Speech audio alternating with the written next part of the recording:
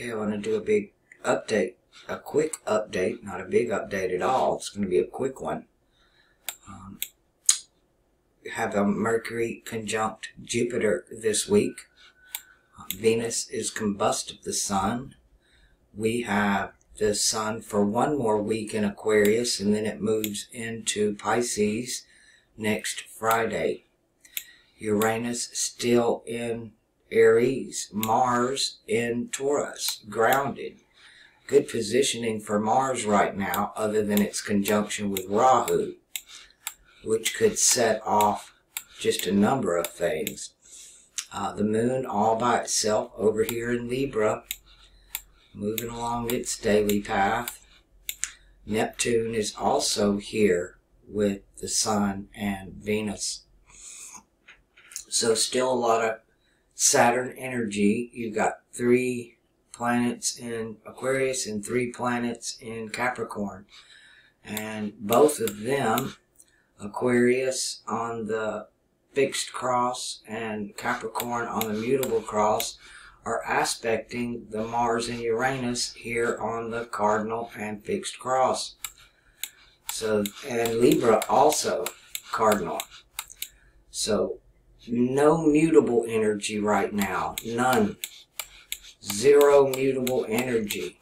Even Pluto is in Capricorn. So everybody's either on the cardinal cross or on the fixed cross. So a lot of headbutting, a lot of arguments, a lot of back and forth, but no change. No transmutation. Not right now. It's going to have the Sun moving into Pisces next week, followed by Venus. And then we'll have Mars slowly trying to head towards Gemini, but that's going to be a while. So we're just going to have a lot of cardinal energy and a lot of fixed energy. This month is still going to be kind of wild. There's still quite a bit going on, especially on the cardinal cross, because of Saturn, Jupiter, and then the Uranus over here in Aries aspecting. Luckily, we made Mars through Aries without any big upsets. We have had an uptick in earthquakes and volcanoes to be watched. Not to mention the deep freeze we had here, which, wow, that was pretty serious. We got about 8 inches of snow packed in ice. The first day before it even started to snow, when I tried to go out in it, and I didn't even get to the end of the street and tried to turn onto the highway and slid right into a 180 on black ice facing oncoming traffic.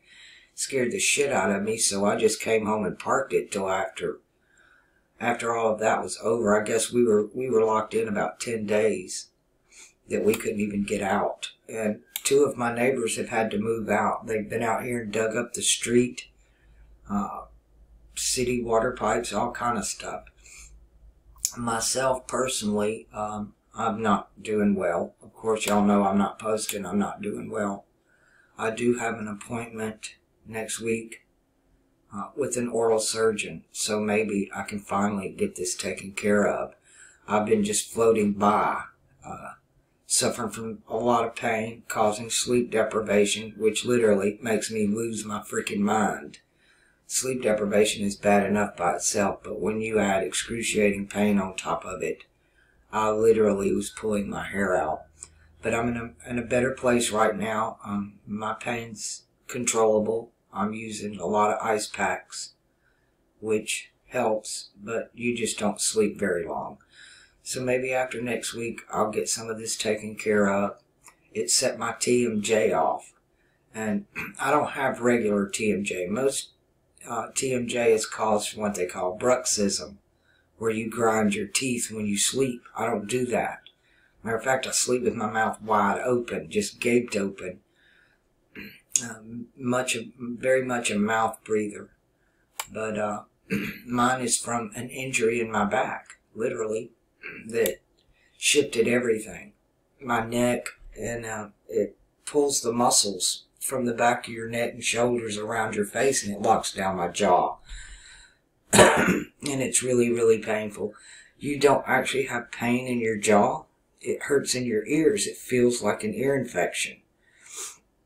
And I did go out in the snow and the wind and just amplified it, made my ears hurt, so just right on top of it. But maybe next week my infections are under control now. My face is not so swollen anymore, so now I can go have something done about it. I've been fighting an infection and they won't touch you. When you have, I basically felt like an abscess, and they won't touch me while it's there. The infection has to be gone. And I had an appointment, but then the snowstorm they had to put everybody off. So I'm just now getting rescheduled. And hopefully life will be better after that. This has been a long time coming. I have been suffering from this for months now. This has been a bad year. In the past year, it's put me, this is like the 4th time, it's put me down. And this time it's not been that easy to come back from. But now that we know what the problem is, and I finally found me a surgeon that can do the job, I'm going to get it done. I'm going to have to pay a hefty down payment, but he is going to let me pay in half of it up front and then half of it in installments. So it won't rake me over the coals too damn bad. But I refused to go to the emergency room. I just seen no point in that. They're not going to do anything for me. It's not, they just won't.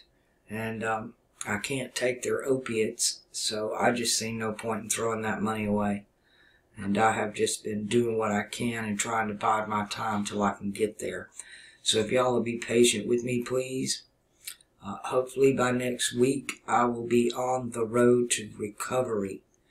And I'm so ready for it. I'm just stove up. I'm still not sleeping well. It's hard to find a comfortable spot. And then when I do get sleep, it's just not for that long.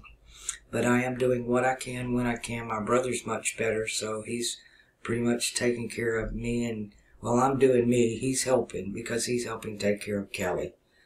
And doing a lot around here, actually. I'm really appreciative of him right now. And I'm glad he's here, because I wouldn't want to be alone through what I'm going through right now. Alright, I thank all of you for your well wishes. I'm way behind on email. Please be patient with that. I've been under attack again. This happens to me every couple of years. I don't know who I've pissed off now. It might be the same person. They're just coming back at me, but some asshole is signing me up for all kind of crappy shit and nasty shit on my email. And until I can go in and get every one of them out, Gmail is not putting it in my spam folder. It's showing up in the thousands in my regular folder.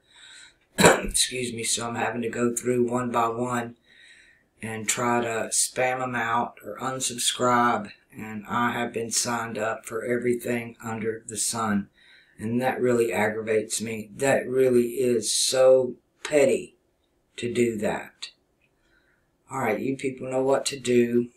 You got, I guess, the big day to look for in the next week is the 11th, which will be next Thursday. They have to do a ritual. I don't know what year. I haven't really gone year by year to see what it looks like and what they do. But they have to have another ritual before April 2024. Between now and 2024, they have to have a 3/11 ritual and a 12/11 ritual to match the two they've already done, so that they can complete that fixed cross in the heavens before the next eclipse. So 3/11 is always a date to watch. The Vatican is, that's for Freemasonry. The Vatican is prominent on always doing a spring equinox ritual. So you can watch one of their ceremonies coming up. they always mark the 21st as well. 21st or 22nd, depending upon leap year. Alright, people, go bank your karma. The way this is all ramping up, this could end up being more of a wild ride than last year.